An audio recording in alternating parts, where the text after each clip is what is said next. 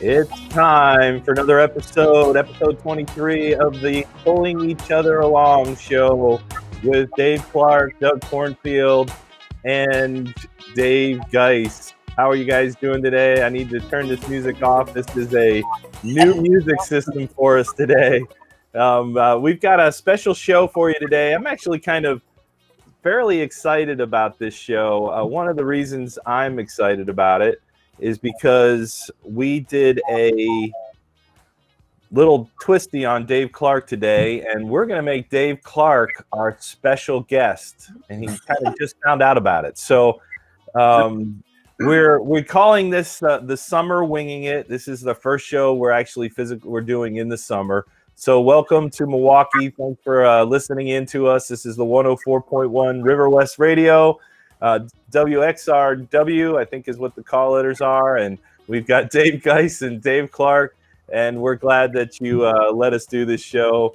Thank you for listening in. And the Facebook folks, hope you chat along. We really want your participation. Anybody that's listening on Facebook or watching on Facebook or YouTube, we're going to ask Dave Clark a bunch of questions.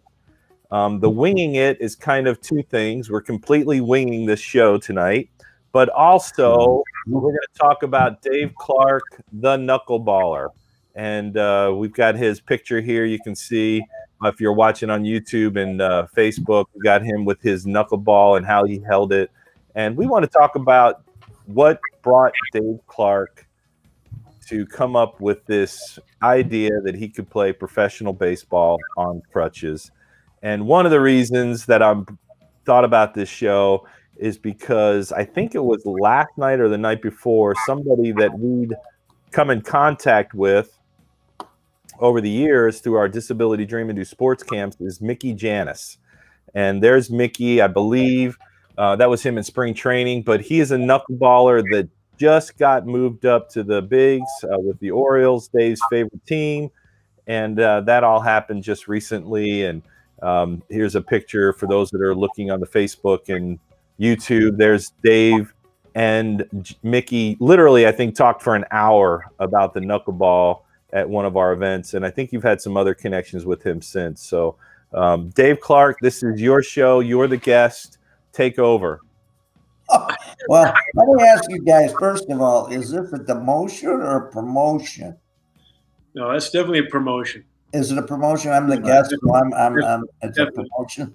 Right. Okay. And I want to bump it in salary, then, man. Okay, we'll pay you triple. Wait, did you over here?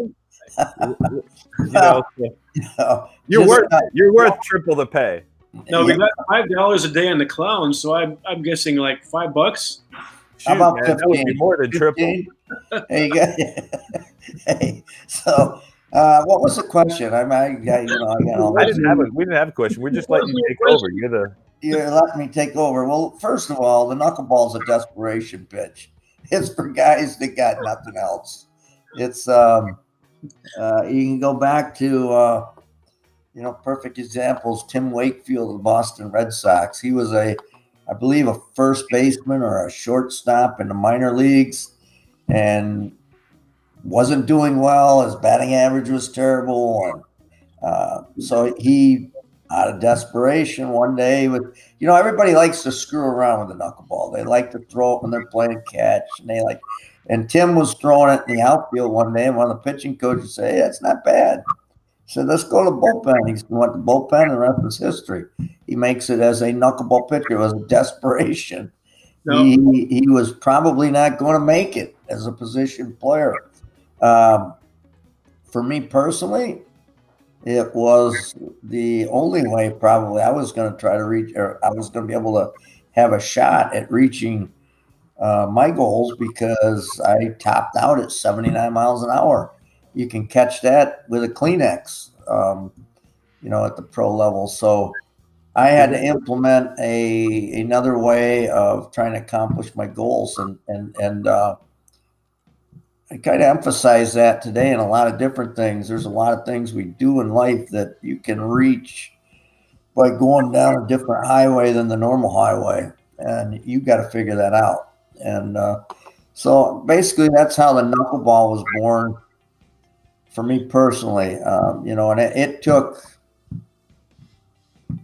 several 2-3 years before I could figure out the grip, the arm angle, the release point, and something that worked for me. And even when I did, there were nights when I was thinking I should be doing this. So, you know, there were nights when if that ball, if the knuckleball's not working, you're a man standing on a mountain naked, man. That's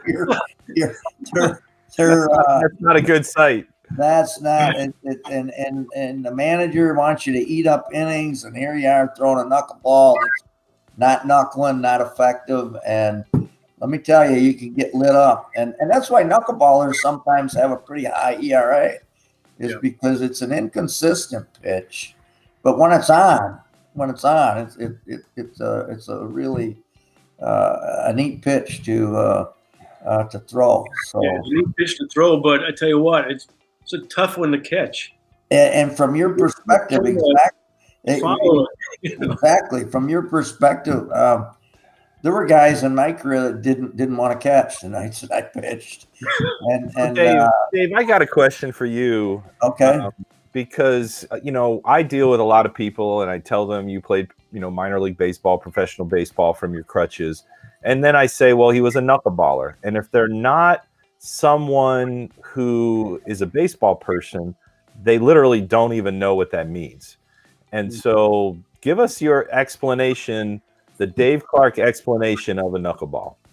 Well, I mean, here's the grip for me, and there's a lot of different grips. This is the one that worked for me eventually. Is 4 fingers, the 2 middle fingers, and a knuckleball is kind of a misnomer because most knuckleballers throw with their fingertips, not with the knuckles. Now there are guys that do the knuckles, but for the most part, it's thrown with the fingertips. And some guys throw it with 2 fingers. R.A. Dickey, I think Mickey throws it with 2. For me, this is what worked. And the pitch, you're basically flinging it. So you said winging it as our show tonight. It should have been flinging it, because you're basically flinging the pitch, and you don't want to put, if you try to overthrow that pitch, it flattens out, doesn't do anything. Right. So you want it to go in at a certain speed. Now, R.A. Dickey threw the hardest knuckleball I've ever seen thrown. You know, his was coming in at like 80, and that's a lot of speed for a knuckleball. And so you want to, it's a pitch that floats, and the best way to describe it, if it's on, is it floats like a butterfly. It's all over the place. And even the pitcher, after you release it, you throw it towards the strike zone and you hope. and most of the time you can get it near the strike zone, but the ball is fluttering. And the ideal rotation that you want to get is 1.5 spins from the pitcher's mound to the plate. If you're doing that, then you've got the perfect knuckleball. And so, like I said earlier, it's a desperation pitch. It's not thrown hard. I call it a pitch that I can't mention right here on the radio. And it starts with a P. But and that's why most guys don't throw the knuckleball today, because we're all about, baseball has changed a lot. P for power. We're all P for power and something else. But anyway, baseball's power on both sides of the ball today. You're either throwing 100 miles an hour or you're hitting bombs. Yeah. You know, nobody's choking up with 2 strikes, trying to go the other way. They're playing the shift. You're going to get me going in a whole different direction here, but all guys would have to do to stop that shift is hit the ball the other way, lay down a couple punts the other way. But nobody's doing that. Nobody's going to do that today. No, they're either getting over the shift or through the shift. And so the knuckleball is a dinosaur. Mickey Mickey Janis, who's with the Orioles now, as you mentioned earlier. There's I don't know if there's another knuckleballer right now. Wouldn't the knuckleballer? I think he was the first one. And yeah, because and you can see his grip. He's got the 2 fingers on the ball. But the pitch is a dinosaur because we're so enthralled with power today. Yeah. Nobody and you know the story, Doug. You were right there. Yeah. When I gave a talk to the Fort Myers Miracle at the time, the Twins minor league team in the clubhouse, and I'm giving a talk, and their pitching coach was one of my pitchers. Oh, wow.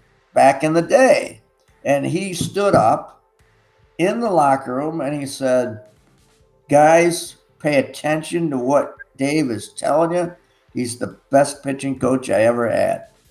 And then at the end of the talk, I told the guys, if any of you guys want to talk knuckleball, I'd be happy to talk to you, whatever. And the same guy stood up and said, no knuckleballs. And that's the mentality today. So the pitch is it's a dying breed. It's kind of weird because you would think that if everyone's trying to hit a home run, that knuckleball would be even more effective. Absolutely, you're dead on. I mean, I would have much rather, had I ever made it to the show, I would have much rather pitched to a Reggie Jackson than a Mark Belanger. Yeah, and guys are going, what? Yep. But those guys that overswing mm-hmm. are the guys you can get out on their front foot before the pitch reaches the plate. Exactly. And now they're just hitting with the bat. They're just swinging with the bat. So we got to get to Reggie Jackson and basically say, Reggie, Dave would have gotten you out. No doubt. Yes. Jackson. Hey, let's pull in our Facebook friends here. Tom's got a question for you, Dave. He says, Dave, as far as you know, who was the first knuckleball pitcher in the majors or minors? Who's the oldest one you know? Willie Wood? Oh, well, I think there was probably someone before that. Probably somebody before For me that. personally? Yeah, who would be the oldest one you know? Personally, I go back to... or are you the oldest one? Wilbur. Wilbur. I go back to Wilbur Wood threw a knuckleball. White Sox. There was another one. Wilhelm? Hoyt Wilhelm threw the knuckleball. So those are guys that I go at. The knuckleball goes way back. Yeah. I mean, and there was and of course, Doug, you know. Yeah. A guy on the show tonight, actually. A guy with my same name wrote a book about the knuckleball. Yeah, that was so odd when I first started promoting Dave's story. David kind of knew about this, and then there was a guy, and we should get him on the show someday. That would be an interesting show. Yeah. But there's a guy that wrote a book called The Knuckle Book. And I reached out to him and finally got his email somehow. And I sent him an email one day telling him about Dave Clark, and he looks into what I had on the internet at the time on his website. And he emails me back because he had done all this research on the knuckleball. And his philosophy was anybody with any kind of athletic ability can throw the knuckleball and be successful if they just practice enough. I think that's one of his premises. And then here, I'm telling him about Dave Clark, who had a 10-year career in the minor leagues pitching off a knuckleball. And he said my email to him was like finding a 747 in his driveway that he didn't know was there. Wow. And so and then the weirdest thing, his name is literally Dave Clark. Really? Yeah. Really. 100%. Dave Clark, he lives in Massachusetts, and so I mean I'm Facebook friends with him, and if you pull up Dave Clark on my friends list, he probably would come up. So maybe Tom knows him. Lives in Massachusetts. Yeah, because people started asking me, "Oh, did he write the book, about the knuckleball?" And I'm like, "What?" So finally, we had to put 2 and 2 together, and it was a Dave Clark that wrote the knuckleball book. So Dave, you said the knuckleball is a desperation pitch. Is that why you were trying to teach me to throw a knuckleball down to second base as a catcher? Yeah, I mean, batting average was pretty low, so might be a good point there. yeah. Oh. So, Dave, what's one of your favorite knuckleball stories, or even least favorite or most memorable? Well, obviously the Comiskey Park game is most memorable. I came in out of the bullpen with 1 out, and two runners on base, and we were ahead by a run. So I got the first out, and then Dave, here comes your point that you made earlier. So I got the first out. We're still ahead 3-2. They got two runners on, and I strike out the next guy. Game over. Right? Wrong. Yeah. The third strike knuckleballed right through my catcher. Yeah. And so with 2 outs, even if the bases are occupied, they can run. And so now I got a bases loaded situation. And my next knuckleball was airmailed into the right center field gap. And we went from winning 3-2 to losing 4-3. Yikes. So that's a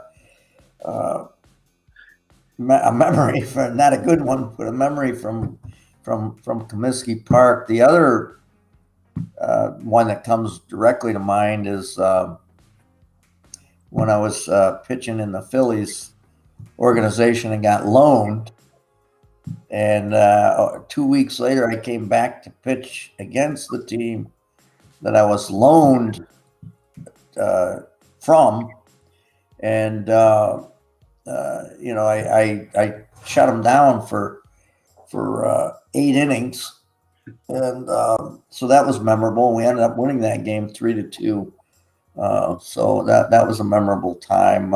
Most I ever struck out in a game, and I've been used as a knuckleball pitcher is going to get used and abused in so many different roles.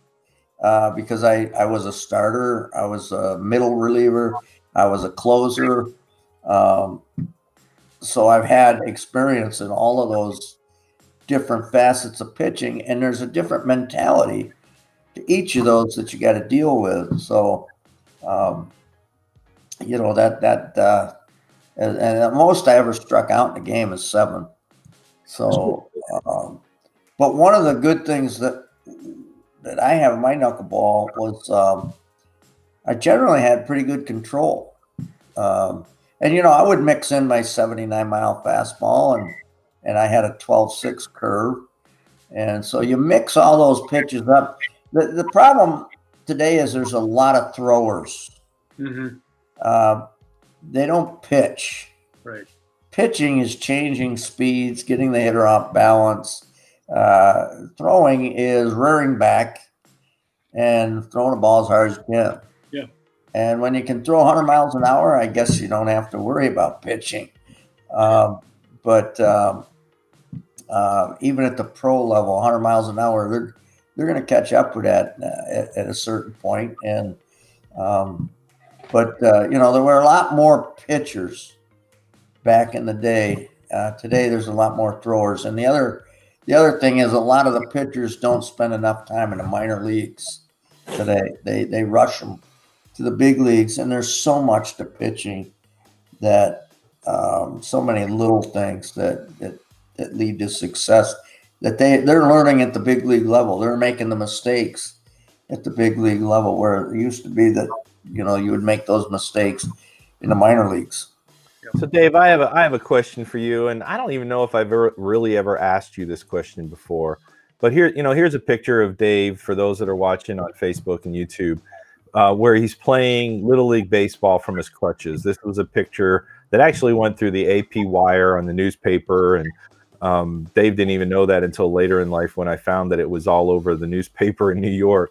But that picture here, here you're a 12-year-old. They even had you playing in the outfield at times, I think, in Little League.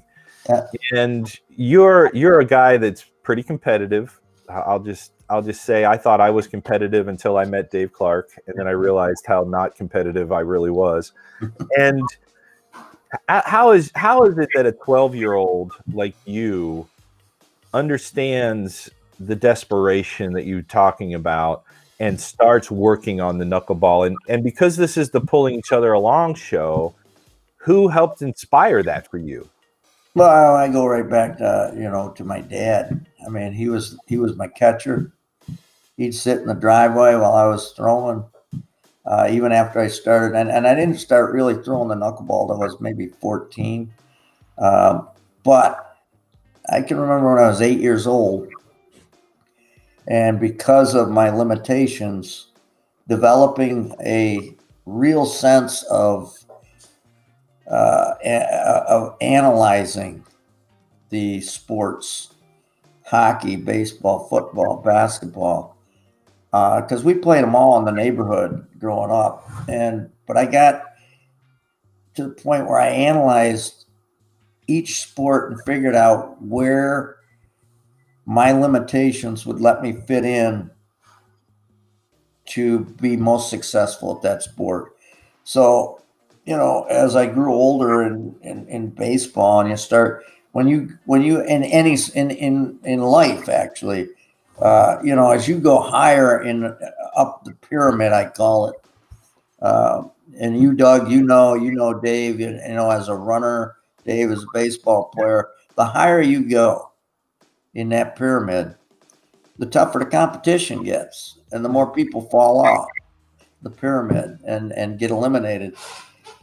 So at 8 years old, I'm thinking, okay, for me, pitching and first base are the two positions there that lend their that my strengths lend me to be successful at.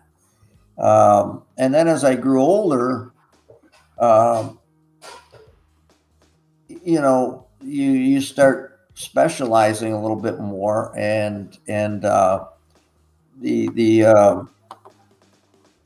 it became apparent that, and I think I was maybe 14, 15, 16, maybe, when I decided I wanted to try to go the highest level that I could get to. Then it becomes apparent that you gotta start knowing, how do I get there? I still remember my little league coach, his name. My dad was an assistant on the team, but Phil Ritz was the man who started pulling me along in baseball, because he gave me the opportunity to play in little league. And he was there, and he supported me and helped me get started in the game. And so those are the people that pulled me along. My dad was there the whole way. I mean, just playing catch, as I said, and squatting down and catching my pitches, catching my fastball, my curveball, my knuckleball when I was trying. The other thing is, though, I think you got to be self-motivated. Right. There's people pull you along. You can pull yourself along. And I think you have to get self-motivated, because that's where my throwing against the brick wall came in. I would tape a strike zone on a brick wall right down the street from our house, take a bucket of balls, and go down there and try all the different grips, arm angles, release points. And that's how I actually found out what worked for me. It's funny you say that, because I remember doing the same type of thing. The rubber-coated baseball. Yeah. You just see how far. I would just see how far away I could get, and still get it in that box on the wall. Same kind of thing. So how did you learn the knuckleball, though? I mean, did somebody actually teach you the grip and all that? Or did you self-learn? They didn't. It was and you go back to those guys, Wilbur Wood, Hoyt Wilhelm. I saw the pitch, and being a baseball fan, I kind of analyzed maybe a little more than most kids would. But I said, I think I can throw that. Yeah. Let me try that. And since I'm only throwing 79, I realized, quickly, when you start getting in your teen years, that's where a lot of dreams die, because guys realize, I haven't got it. I don't have it. I was a star in little league, but for whatever reason, I don't have it now. And but for me, I kept wanting to have that dream fueled, and so I actually taught that pitch to myself. Nice. You know, I really did. I said, let me try this pitch because I realized 79 isn't going to get me there, and maybe if I can. And I had a decent curveball. You know, I had a decent 12.6, but you know, my curve's coming in at 70 or upper 60s, and fastball at 79. They're not going to cut it. It's not going to cut it. So I had to add that third pitch, and that was it. And so again, desperation. You want something bad enough, you'll figure out a way to try to get there. Yep. Doesn't always work, but you know, if you want something bad enough and you're willing to put the time in and the effort, figure out a different road to go down. So, Dave, tell us about your best season. Let's go there. You know, we've got a few more minutes left on the radio. Let's talk about your best season. I would go to probably 2 seasons because as I explained to you, Doug, I don't like being called major league prospect because I really never was. Except that a major league owner was calling you and interested in having you move up. Yeah, but we've had this discussion, and I'd probably win if we did a vote. We have, but basically there's 3, 4, 5 guys per minor league roster that are considered prospects. Well, you can't play with 3 or 4 to 5 guys. The rest are roster fillers. They're called roster fillers. Basically, that's what I was. that's what Dave's doing. So Dave and I are in the same boat. Basically, that's what I was. I was a roster filler. You know, you go back to my career, there were really just 2, maybe 3 fairly good years. One was 75 with the Indianapolis Clowns. We had a heck of a team. I worked my way into being a closer. You know, I was probably the last pitcher that was kept that year. And I worked my way into being a closer role, and I ended up winning 4 games, losing none, and saving 20. And then you fast forward to probably 1977, which I was a starter that year, and went 9-4. So, and then if you know, the third fairly good year was the year I got loaned out. You know, and that was in 1980, and I went 6-4. So for a team that lost over 100 games. So that was I was Steve Carlton. There you go. You were the Steve Carlton of that team. So so this has been an interesting conversation that's actually gone by really, really fast for our Winging It with the Knuckleballer, Dave Clark, and the bullpen catcher, Dave Geis, and myself, Doug Cornfield. Hope you've enjoyed this. In about 30 seconds, we're going to do a little extra. I've got a video of Dave pitching that we're going to show on the Facebook side. So in Milwaukee, if you want to listen in, go to the Pulling Each Other Along Facebook page. We'd love to have you there. And again, this has been the 104.1 River West Radio. And the special guest today was our own co-host, Dave Clark, and Dave Geis with Doug Cornfield. Good night, Milwaukee. We will see you in a week, hopefully with another guest. Good night.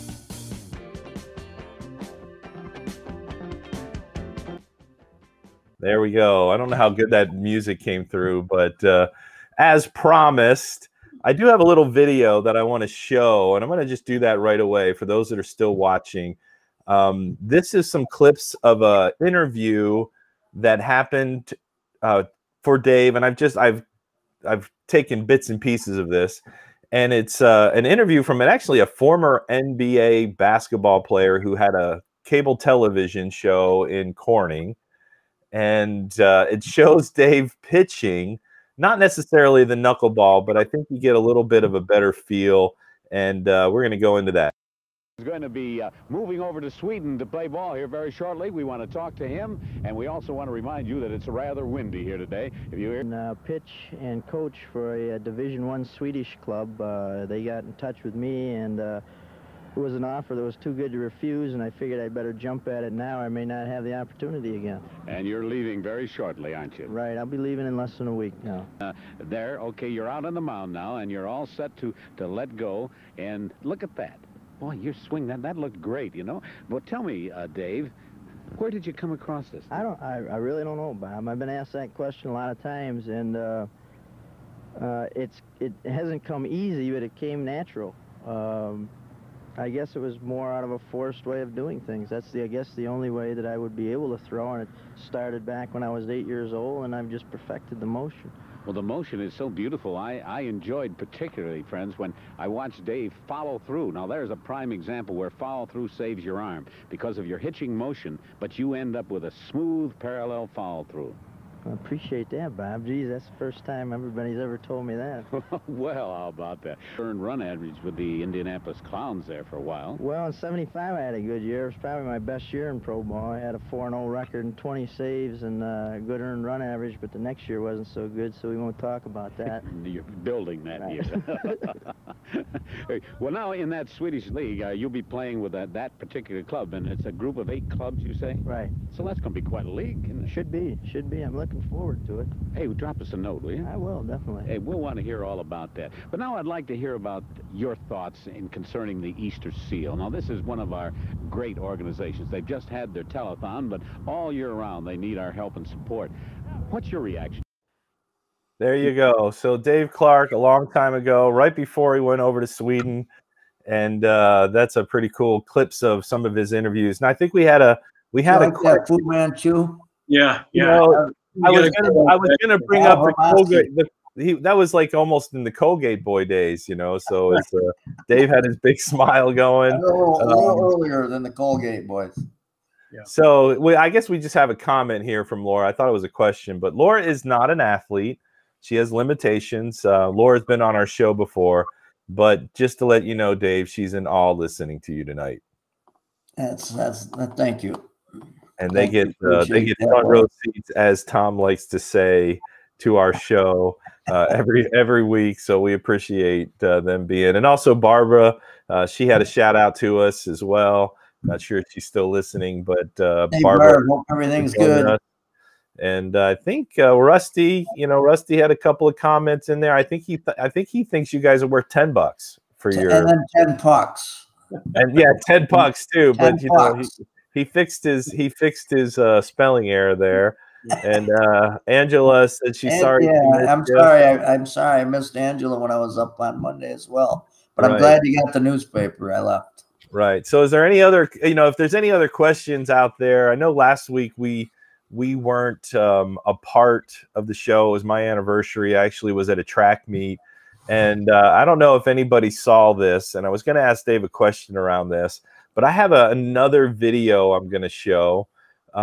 This one is actually of my youngest son, who, if I can just get a kind of a half shout out, this is DJ, and DJ basically had some really nice races last week as a young freshman runner. He ran a 5K at a time that's about, well, it's either 6th or 7th in the nation as a freshman right now. And then he came back a day and a half later and he ran this mile. Now, the interesting thing about DJ, he's still learning how to run. He's only been training for about a year. And he was running this mile as a freshman sophomore mile. He still did pretty well. But I want you to watch the video because this is really interesting. DJ has some kind of jet propulsion idea because he slaps himself right before he takes off. So watch it quickly. We're going to show this little video of my son slapping himself to jet propulse himself to the finish line. Here we go. There's 2. Cody came through strongly. So Dave, I don't know where you went there, Dave, but You know, maybe that would have got you to the first base in 10 seconds instead of 12 or 11 or whatever it took you. It's 11. Don't sell me okay. short. Don't 11 sell me short, seconds. man. Don't sell me short. No, I never had that. I guess that kind of a wake up call, if that's what you want to call it. I guess. I've had managers come out to the mouth. They probably wanted to slap you a few slap times. me around a little bit, but no, I never did it to myself. So yeah, I'm sure some people wanted to slap you around a few times for things you did, but yeah, well, when that knuckleball's not working, there's a lot of managers that want to slap you around. So Dave, one of the things that I would have loved to have been a battery with Dave. With Dave Geis, I'd have loved to have been a battery mate with Dave. We never had that chance because by the time Dave and I ran into each other, I was a broken down first baseman. I think the only time I caught one of your pitches was during a PM magazine interview. Yeah, you caught that one. I think they were behind me, or maybe I think they were behind me, and I remember catching a couple pitches of yours. And I was thinking, this guy hasn't pitched for a while, but every single and they were all knuckleballs. Every single one of them was a strike. It's like the guy hasn't pitched in a few years, and he's still throwing strikes. It's still just right in the button. And that you referenced that PM magazine. I really didn't want to do that. Yeah, I remember that because my elbow was killing me, and I remember for like 4 days afterward, I was not in good shape. So why did you do it, Dave? For the PR, for the to get recognized. I think we had to do it. I think there was some kind of eye candy or something there. Yeah. With the interview. So, anyway, so we didn't get any more questions from the peanut gallery or the guys. I'm trying to think if there's any more. Like here, one of the pictures I have of you is. And we kind of talked about it a little bit, but you pitching your knuckleball over in Sweden. And I guess the significance of that is that's really where you pitched for the last time. And at least you tried pitching after that. But the last time I actually pitched in the United States was in your backyard, was in Reading, Pennsylvania. And but yeah, Sweden is the last. That's where my arm fell apart. Right. But there's some significance of that year too, because, I know one of the things that I deal with is people don't think you were a real player or you were a sideshow and, all those kind of things. I was. You were a sideshow. But, the reality is in Sweden, if I'm correct, that was the first and only all-star team you ever made. Yeah. Yeah, it was. And unfortunately, it was the night. There was one game left before the All-Star break. And I got the notification earlier in the day. And I was starting the game that night. And that's my elbow. That's when my elbow snapped that night, that very night. So I got recognized, but I was never there, never on the team. Never got to play the All-Star game. No. Maybe that would be like a sad children's book to write. We already have people crying reading the Pound of Kindness. So Gideon had somebody come up on the street because we've been fundraising again with our stuff, and lady came up in the street and she goes, "I couldn't stop crying when I was reading the Pound of Kindness story." So he gets that. We get that actually quite a bit, but so we don't need to make any more people cry reading one of your books. So, all right. Any last parting words, Dave Geis, the catcher that never got to catch? Well, I guess you didn't get to catch Dave Clark. Well, I agree with Dave. I wish I had a chance to catch for him. That would have been amazing, I think. Yeah, and for me, I wish I would have watched him. I was actually here this summer of '88. That's the summer I met my wife in Corning, but I had no clue. Yeah, that was their last season. Yeah. Yeah. Yeah, it was the last season. Yeah. So I mean, literally, from where I'm sitting right here, you're almost playing outside my door. Just not even a mile away. Dave, you played in the stadium in Corning, didn't you? Yeah. That's where we had that big fight against Wayland. That's right. Fight. That's what we did. That was a good one. Oh, it was, Here in War Memorial? Yeah. oh, yeah. It was like a hockey fight, man. It sure was, man. Dave was innocent, though. You guys were both innocent, right? I didn't see much of the fight. I was on the ground in the dark. Tell you what, though, Dave hated it when we fought. Hated it. And I think it might have been the only time we had a big fight, but he was not for it. Not for it. You weren't for it? You probably led the way. No. No, if I recall, what ignited that? It was something, I think it was something that Arnie Castro did. Oh, okay.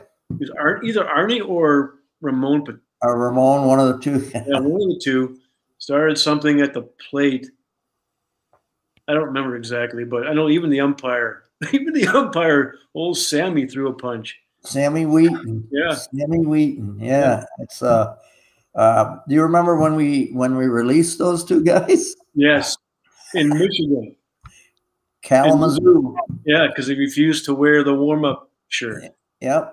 So I remember Sal was telling them to put them on, and they were giving them grief, and I just said to myself, because we got off the bus and we were walking to the locker room, and I remember telling myself, if those guys are still, can I say B?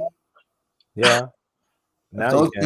If those guys are still bitching by the time I get to that locker room door, they're out of here. Yep. And sure enough, they were. I turned around and went back on the bus, and I didn't kick Ramon off. I said, Artie, pack your stuff. I don't think I said stuff. No, that stuff. And I said, pack your stuff. We're driving you to the bus station. You're gone. And then I looked at Ramon. I said, and you've been a pain in that too. And if you want to go, you can go with them. Yeah. So we did. They both left. Back down to Tampa. So Tom, with all his comedic references here, said, Lauren, he loved the show tonight. It flew. No, it fluttered by. So there you go. And that might be a perfect way for us to end the show tonight with the River West Radio. And now our after show, talking with Dave Clark, our special guest, the flinging it knuckleballer instead of the winging it knuckleballer, although we completely won this show tonight. But again, there's Dave Clark, the famous knuckleballer from Crutches. And I want to show this. There you go. You can show it real quick. We haven't cut off yet. Yep. I can't get that. Oh, hold on. Let me get you. There we go. There you go. This is from my son's little league team. Guess what? I know we're extending the show, but guess what? One of the kids, I won't let them throw curveballs. They're 11, 12, 10, 11, 12. So they can't throw curveballs. One of them's picked up the knuckleball. Oh, nice. And he's throwing it. So great. Anyway, it's a great pitch to teach at that level, because even if it doesn't work, it changes the speed and it changes rhythm. And absolutely, and it doesn't hurt your arm. Right. I know my oldest son used that in Little League, and so we got a hi Dave Clark and Doug Cornfield, but I'm not sure from who, because it's but anyway, hi back to whoever that was. And my son used the knuckleball, and it was amazing. He only threw it maybe 1 or 2 times in a Little League game. But the coaches would be telling the players, the batters, on the other team, watch for the knuckleball, watch for the knuckleball. And so the whole game they're sitting there watching for a knuckleball as a fastball goes by them. All you got to do is throw it one time, and they're going to be looking for it. It gets in people's heads, and I used to have to tell, because Jared actually got to the point where his knuckleball was working. And I used to have to tell the umpires, I say, hey, just be aware he's got a knuckleball, and just watch it in the strike zone, because it would fool he would throw it and it'd be moving. It would be a dead strike, but they'd call it a ball, because it literally just took them so off guard.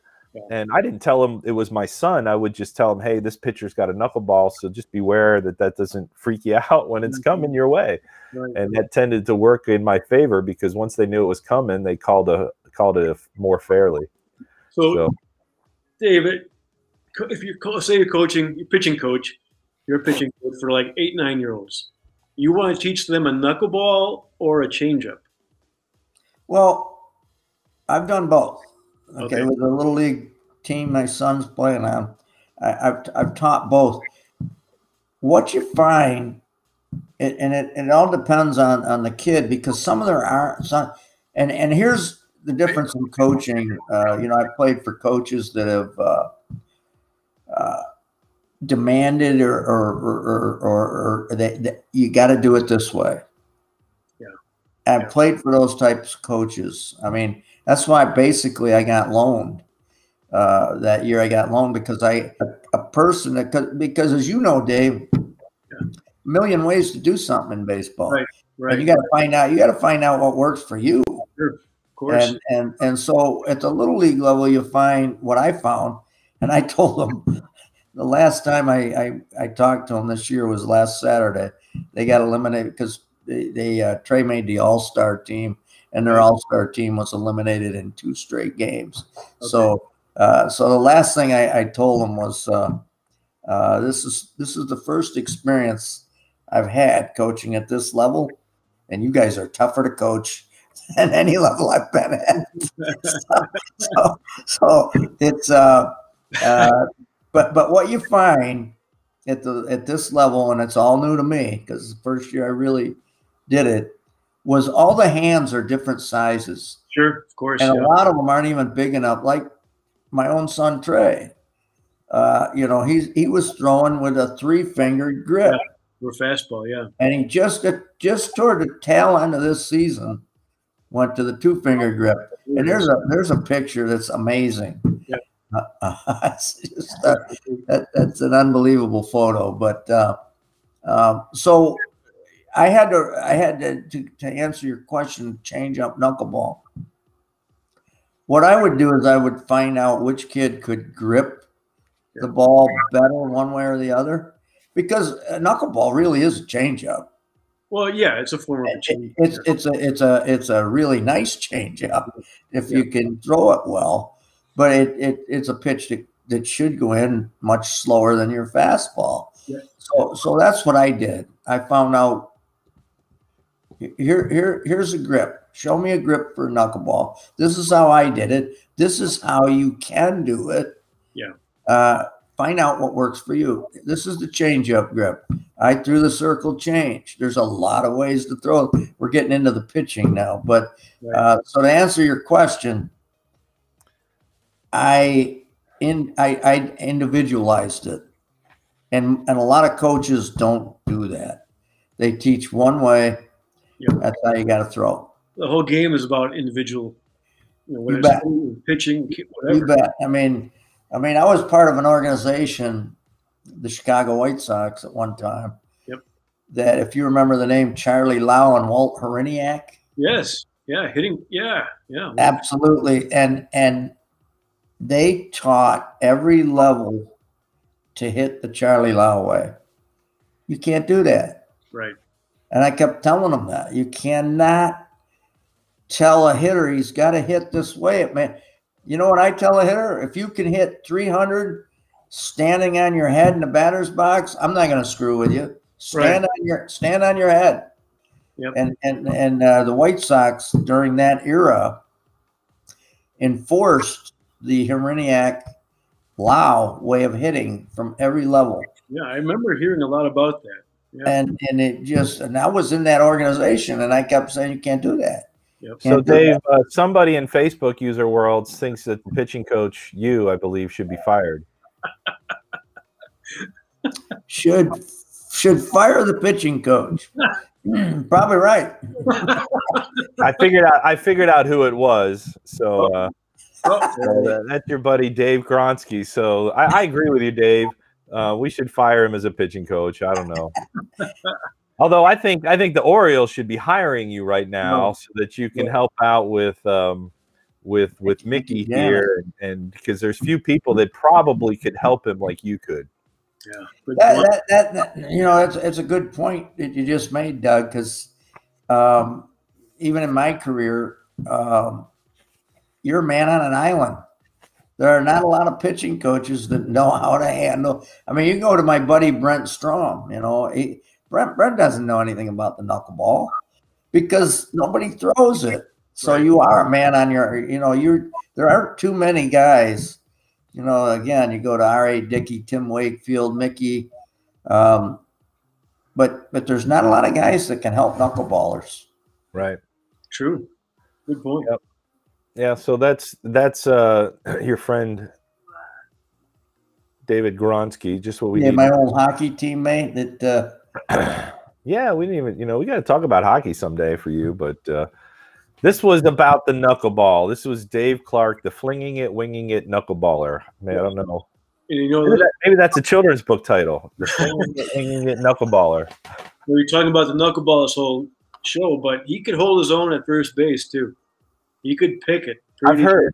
Good. I've heard. Yeah. But he had to fake throw. So he had to fake everybody out with his throw. Well, I did. But we saved a lot of outs by picking a lot of balls out of the dirt. So thanks, Dave. Yeah. Appreciate that.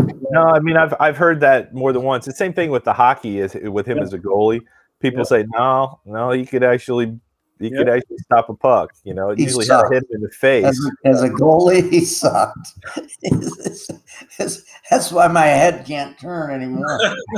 It's too much turning back in the day. There's no chiropractor good enough for you, so there was some pitching. That's true. That's the combination of the two, man, just did me in. Oh. Now, by the time I was playing first base with the Clowns, my arm was pretty shot. Yeah. Pretty shot. Yeah. I got it. So, well, we're almost pushing an hour here, and it's been fun, but I gotta believe these people that now they're still watching. I'm not even exactly sure why. I think went away. It's probably just Tom and Laura. No, there's more people watching. Thanks for the comments. We always appreciate the comments. That really is very helpful as we do the show. And tune in next week. Trying to get my Pulling Each Other Along. Just as an update, the Pulling Each Other Along book is actually getting packaged right now. Working on the website, trying to finalize the new website. So as soon as that up, we're gonna get that going, and we're gonna give people an opportunity to pre-read Terry Bradshaw's foreword. So that's kind of part of the whole thing that's working right now. And of course, everything takes longer than I wanted to do. But Dave and I we booked 3 camps coming up. So we have camps in Hickory, North Carolina with the Crawdads and the Texas Rangers organization, August 28th. And then we're going to be in in Hudson Valley, September 4th. And then we're going to be back here in Corning, September 11th. And so you can go to d3day.com and that people can sign up for those events for whoever's listening in. And, if you want to support that, there's a way to go to our page and throw us some change as well to our Disability Dream and Do Fund, and or sponsor us. So if anybody wants to sponsor the camps, they can do that as well. And this year, obviously, the fundraising is a lot harder, but we're going to make it. We're going to figure it out. We keep doing it. I don't know how, but it's been great to see you again, Dave Geist. Nice seeing you guys again. We still need to get together. We're getting a thank you to one of our biggest fans, Tom. And Tom, I appreciate your help too. You've been pulling us along, and so we're really helpful and appreciative of that. So, but I'm gonna make an end here today. I don't know if we want to hear this music or not. No. But this has been the after show, Pulling Each Other Along. Dave Geist, Dave Clark. Let's all say goodbye, and we'll see you guys next week. Goodbye, everybody. Thanks for joining us.